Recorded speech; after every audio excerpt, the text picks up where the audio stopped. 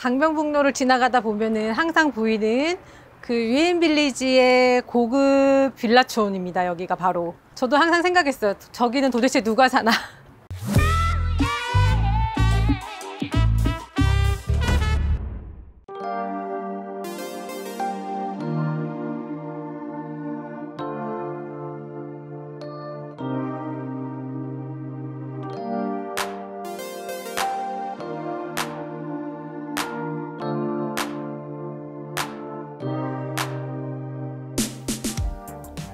네, 안녕하세요. 더플레이스 구독자 여러분, 제니입니다.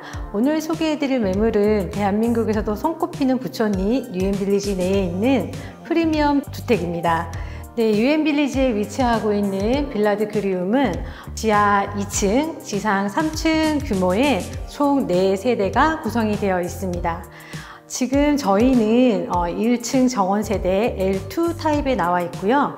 바로 옆에는 L1 그리고 그 옆이 L2 복층 구조로 되어 있습니다.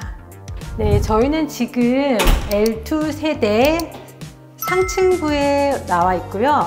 제가 상층부터 보여드리는 이유는 거실과 주방 그리고 야외 정원이 준비가 되어 있기 때문에 상층부를 보여드리고 이제 하층부에는 침실들이 준비가 되어 있거든요.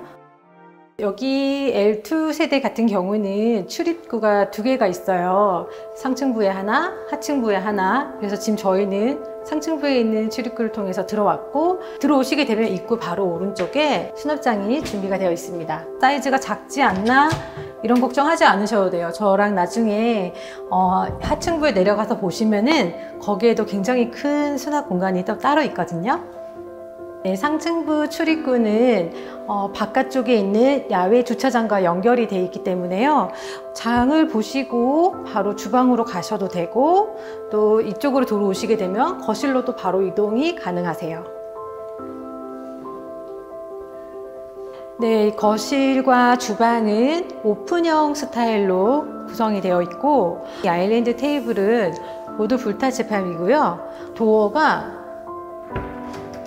굉장히 그립감 있게 수납 공간을 열어서 사용하실 수 있습니다. 이 수전은 베네치안 판티니 제품이고요. 와인 셀러까지 준비가 되어 있습니다. 그리고 아일랜드 테이블 옆쪽으로 조리하실 수 있는 쿡탑 공간, 인덕션은 지멘스, 오븐은 가게나우가 들어가 있습니다. 그리고 후드는 이탈리아 팔맥 제품으로 들어가 있습니다.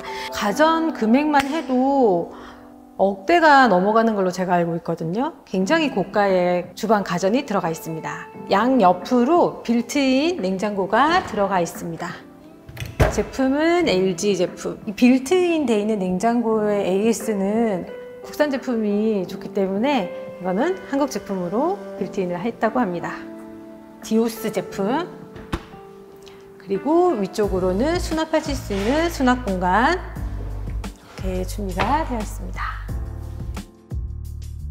네, 여기는 지금 보조 주방으로 메인 주방과 중문으로 구분이 되어 있고 지금 옆쪽으로 보시면은 김치 냉장고가 또 있습니다. 그리고 키친에이드 냉장고 엄청 크죠? 용량이 여기에 하나 양 옆에 3개, 총 3개네요. 그러면은 냉장고가 설거지도 가능하고 그리고 요리도 가능합니다. 이 인덕션 같은 경우는 그 가스를 원하시면 가스로도 변경이 가능하다고 하세요. 여기 후드 역시 팔맥 제품으로 고가의 팔맥 제품으로 들어가 있고요.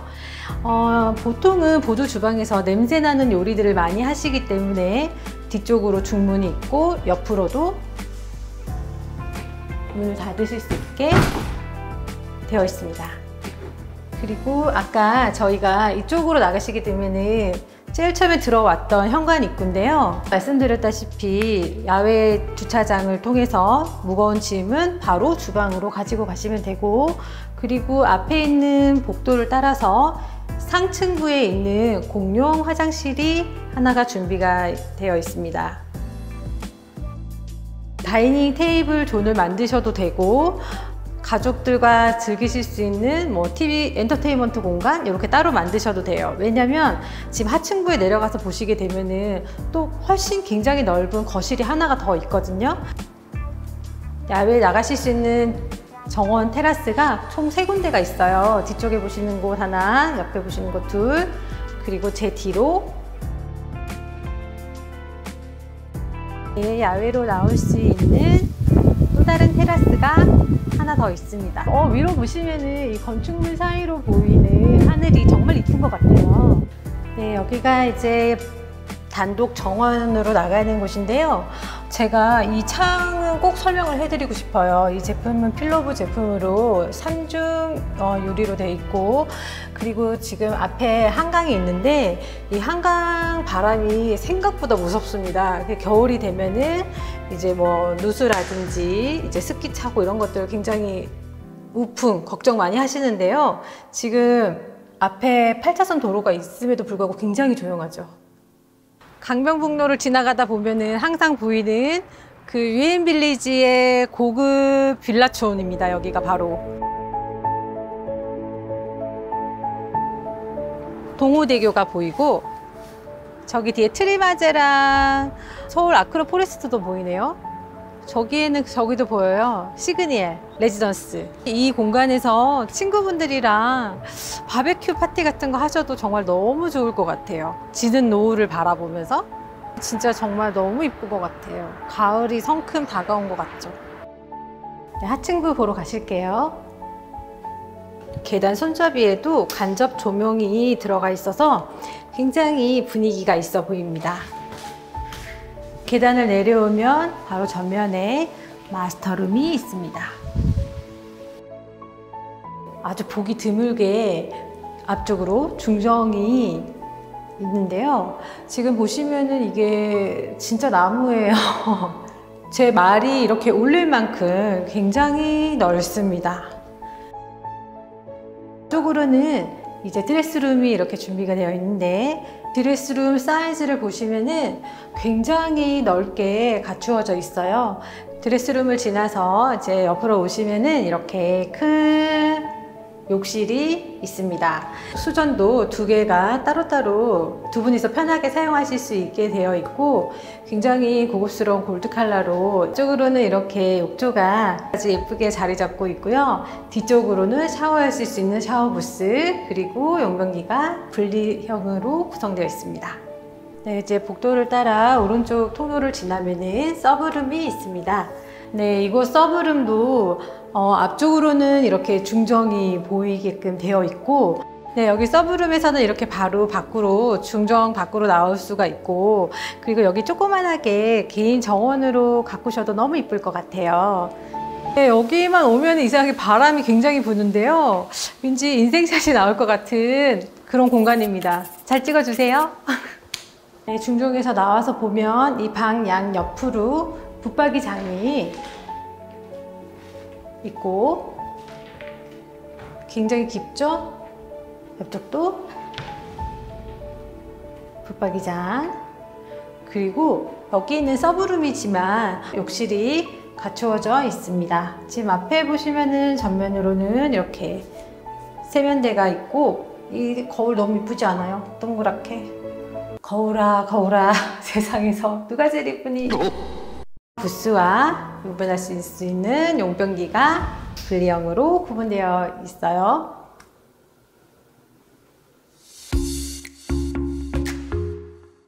네, 방금 서브룸을 둘러보고 저와 함께 나오셨는데요. 하층부에 있는 거실이 하나 더 있습니다. 가족들과 같이 즐기실 수 있는 TV를 갖다 놓으셔도 되고, 뭐 영화관처럼 꾸미셔도 되고, 이 하층부 거실에 조금 독특한 점은 바로 옆쪽으로 이 수납장이 있다는 건데요. 사실 아트월을 좀 넓게 쓰고 싶은 분들은 그냥 이거 제거하시고 저 끝에서부터 이 벽면, 한쪽 벽면을 다 활용을 하셔도 괜찮을 것 같아요. 그 마스터룸에서는 이 중정 밖으로 나갈 수 없지만, 이 거실에서는 이 바깥쪽 중정으로 나가실 수가 있습니다. 이렇게 밖으로, 중정 밖으로 나올 수가 있고, 여기도 지금 단풍나무죠, 이게. 보시면은 이제 노을이 막 지려고 하는데 되게 예쁜 것 같아요. 여기 L2 세대는 여기 하층부에 2개, 상층부에 3개, 총 5개의 정원이 갖추어져 있습니다. 면적이 170평인 만큼 이런 시스템 에어컨도 보시다시피 굉장히 대형 사이즈로 들어가 있습니다. 당연히 공기청정 시스템도 되고요. 거실을 지나서 왼쪽에 보시면은 공용 화장실이 하나가 더 있고 양쪽 옆으로 서브룸이 2개가 있습니다. 그래서 여기는 방 4개, 화장실 5개로 구성된 L2 정원세대입니다. 네, 이 서브룸은 지금 보시면은 한강 조망이 굉장히 잘 나와요. 뒤쪽으로 또 붙박이장이 한쪽 벽면으로 다 갖추어져 있는데 저 끝에 있는 방을 아예 통으로 다 드레스룸으로 쓰시고 이거를 제거를 하시고 방을 좀 더 넓게 쓰고 싶다 이런 분들도 계세요. 그거는 입주하시기 전에 다 조정을 하시면 되겠죠? 그리고 이 서브룸에도 욕실이 더 있습니다. 천연 대리석으로 아주 고급스럽게 마감이 되어 있고 거울이랑 세면대 그리고 샤워할 수 있는 샤워 부스 공간 따로 준비가 되어 있어요. 네, 그리고 바로 옆에 또 다른 서브룸인데요. 앞에 테라스가 있고 붙박이장이 설치가 되어 있습니다. 드디어 하층부 출입구에 도착을 했습니다. 저희가 위에서부터 이렇게 밑으로 내려왔는데 지하 주차장에서 엘리베이터를 타시고 1층에 내리시면 바로 여기가 1층 출입구가 되겠죠? 제가 아까 2층에서 출입구로 들어왔을 때 이 신발장이 좀 작다고 생각하시는 분들은 잠깐만 기다려 보세요 라고 말씀드렸던 이유가 이렇게 1층으로 들어오시면 이렇게 아주 넓은 신발 수납 공간이 있습니다. 전면부에도 따란! 큼직큼직한 제품 넣으실 수 있도록 팬트리 공간 또 준비가 되어 있어요.